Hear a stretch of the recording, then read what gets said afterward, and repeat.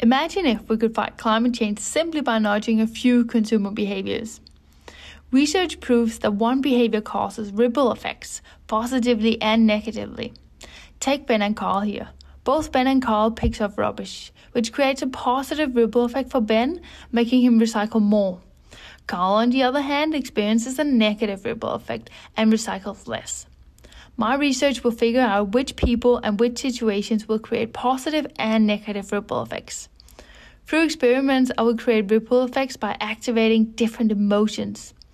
I expect that activating a feeling of pride will cause someone to rest on their laurels, resulting in a negative ripple effect, like Carl. And activating a feeling of consistency, knowing our behaviors are consistent with one another, will create a positive ripple effect, such as Ben.